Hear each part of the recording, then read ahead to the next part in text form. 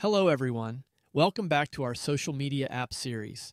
Today we are going to set up like button and comment section. So without further ado, let's start building.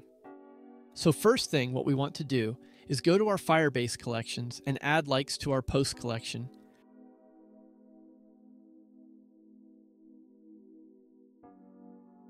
Query type will be document reference. Reference will be users, and you need to mark this as a list. Okay, good. Now we need to add new collection, which will be our comments. Click on Create, and now we can start to add fields in here. So our first field will be comment, and type will be string. Then we need comment time, and type will be date time.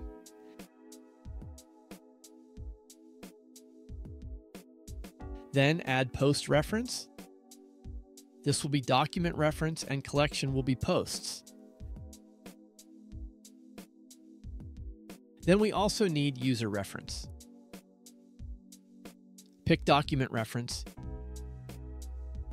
and click users. Now head back to posts. We are going to add one more field. Field is comments. Pick document reference, comments, and we are all set. Great. Now when we are done with that, we need to go back to our database and add the comments collection in there. Click on Start a Collection. Name will be Comments. Auto ID and save. Good job. Now let's head back to our app and continue building. Next step, what we want to do is create a page for our comments. I am going to Content section to see if I can find something that I can use. This looks kind of nice, so I am going with this one. Give your page a name and let's continue building. Let's edit the topic of this page to be post. In here will be poster.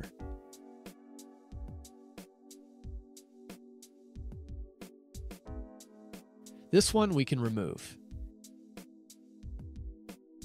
In here comes comments. And this bottom section we can remove. After that, let's head back to home page. From the home page, I am going to copy this container to be our template for comments. Now go back to comment section and paste it in here. Let's remove all the useless stuff from here so you can only comment text.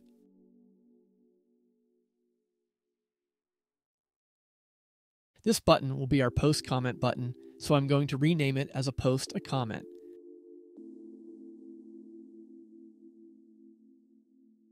I moved this comment text in here so it looks better. And add a bit of padding into that. Great, we can start to build our comments by removing all the data that is already in the container.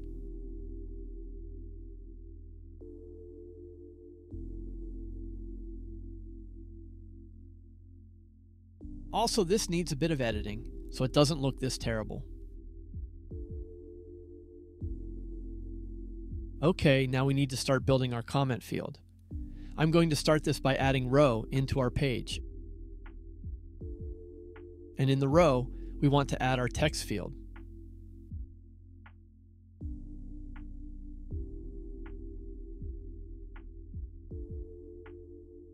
Let's also rename this as a comment.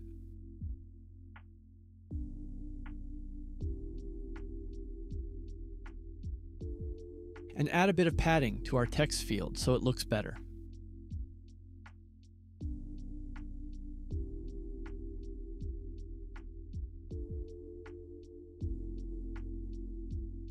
Scroll this column all the way down that you find max length.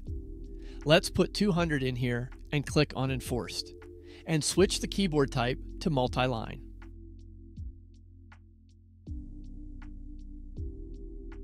We are also missing the date of this post.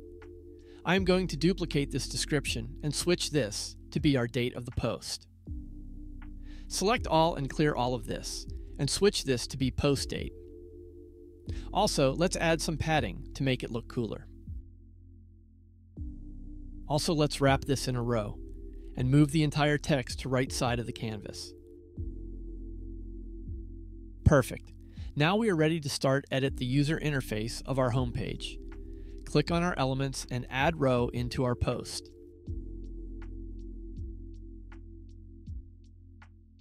And inside our row, we want icon button, which will be our comment button.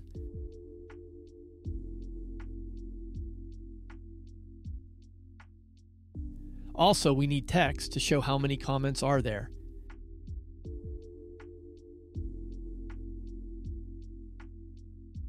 Same thing with like button. Add toggle icon in to our canvas. And duplicate the text to showcase likes.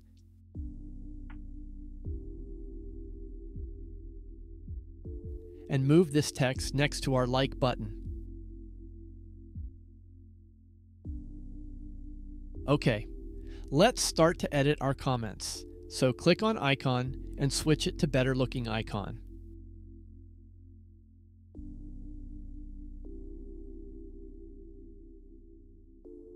Add a bit of padding to the row so it looks better. Then change the text so it looks better while we are building. And for the toggle icon, we are changing the icon as well. Search for heart and you will find good icon. And our on icon will be also heart, but this one will be filled. And last but not least, make this text look better. If we go back to our like button, we can see here how it will look like in the actual app when it's pressed. In my opinion, this looks quite good. Let's move the comment text a little bit to the side and we can continue. Now it's time to set up navigation to our comment button. We are going to open the add action and navigate to our comments page. Also, we need to define a parameter. Click on Add a Parameter. Choose Document Reference. Give your parameter a name. And collection will be posts. And we're going to add one more parameter. Do the same thing, but with user reference. And collection will be users. Okay, perfect. Now it's time to pass the parameters. Click on Pass twice. The post reference will be our post reference.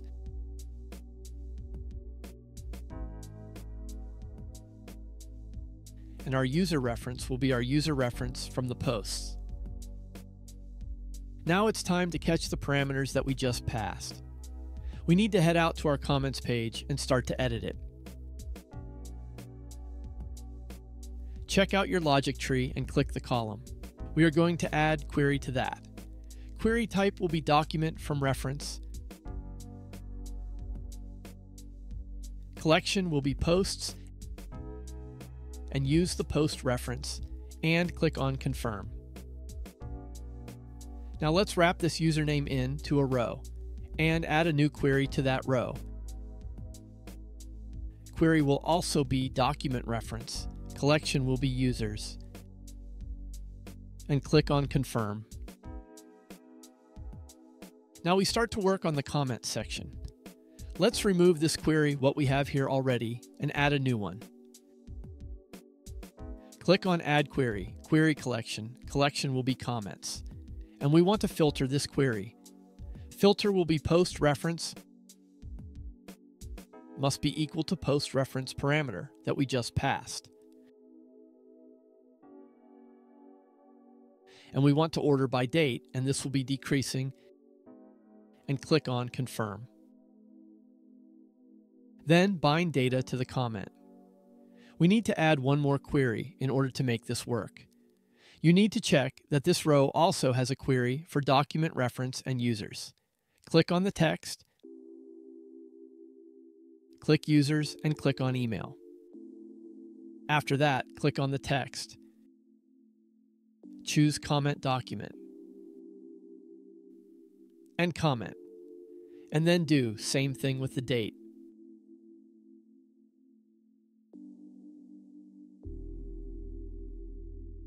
Also switch this to date time format and choose relative as it looks the best. We can start to work on the post. Let's start with the image.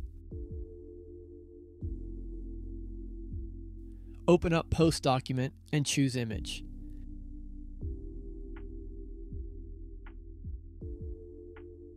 Then in here, we want to go to the user's document and choose Email. And this text in here will be our topic. And let's change this to date as well.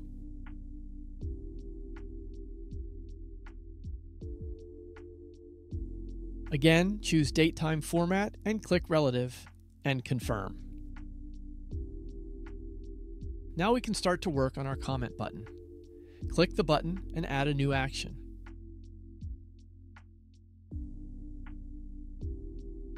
First action will be Create Document to Firebase.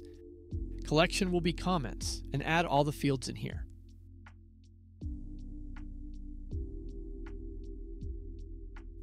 So first, our comment will come from Variable, Widget State, and Text field. For the time, go to Global Properties and choose Current Time and Confirm. For Post reference, go to Post Document and choose Post reference and confirm. And last, for user reference, click on Authenticated User and User Reference. Let's also add new action to this. This action will be clear text fields and choose the comment text field. Then you can close this. Our next task is to go back to our home page and start to work on the likes and comments count. Click on the text next to likes. Go to Post Document. Click Likes. Switch this to Number of Items. This will be number format. And choose Compact and Confirm. Now click on the Like button and add conditional action to it. Click on Conditions and Single Condition. For our first value, we want to click on Post Document and Likes. Click on List Contains Item. Authenticated User, User Reference, and Confirm. For our second value, switch this to True. Now we can start to work on the True side. Click on Add Action and add Update Document to that. Document will be Post Document, Post Reference, and Confirm. Now add one field to that and switch this to Likes. Click on Remove from Set, Authenticated User, and User Reference. Copy this action and paste this to the false side. And in here, we want to switch this to Add to Set, and then we can close this. Now it's time to work on our comments count. Click on the text and add a query to that. Query Collection, and collection will be comments. Switch this to Count. And our filter will be Post Reference must be equal to Post Document and Post Reference.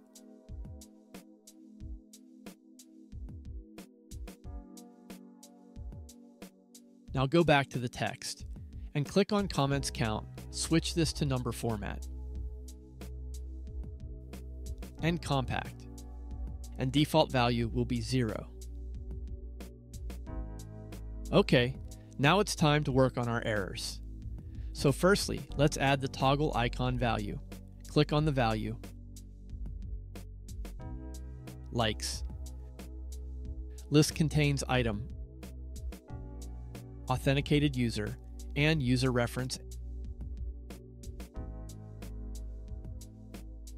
So the next step is that we have to do this query again. Let's remove this query and create a new one.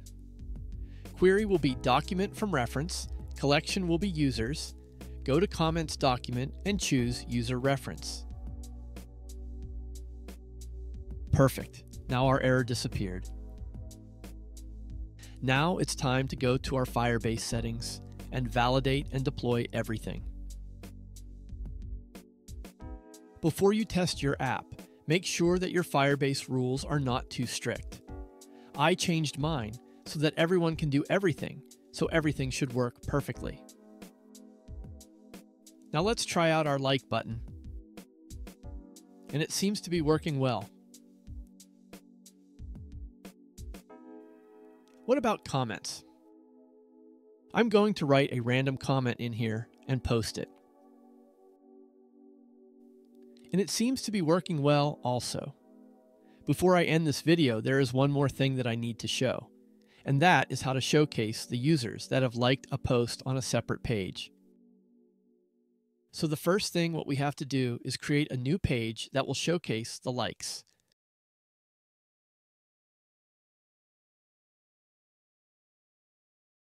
I'm just going to pick this one and name this one as Post Liked By.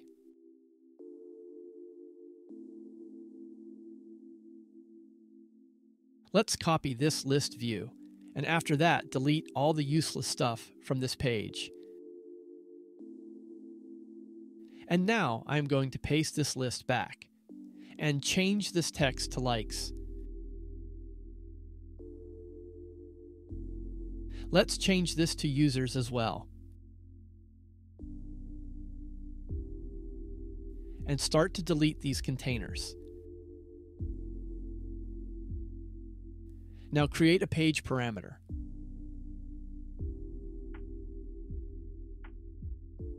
I'm going to name this as likes reference. And this will be document. And collection will be posts. Go back to your home page. Click on the like count text and add action to that. We are going to navigate to liked by page and pass a parameter. This will be post document. Click confirm and close this. Now go back to your like page. Wrap this container in to a list view so it will work better.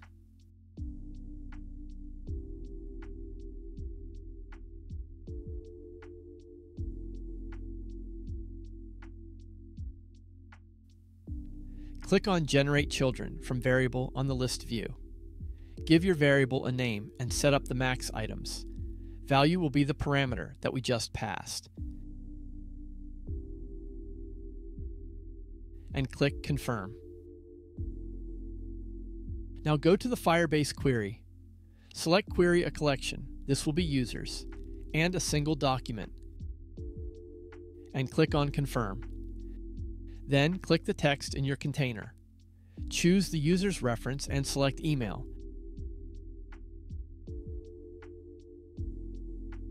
And add default value. After that, we can delete this image from here. I'm going to add a little bit of padding in here. Then we can fix these errors in here. So this we can change to navigate back.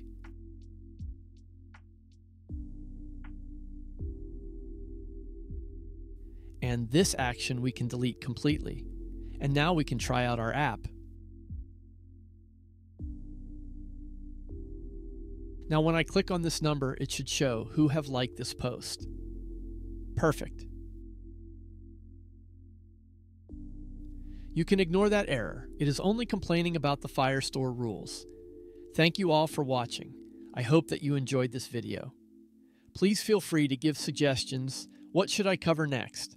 I see you in my next video. Have a great day.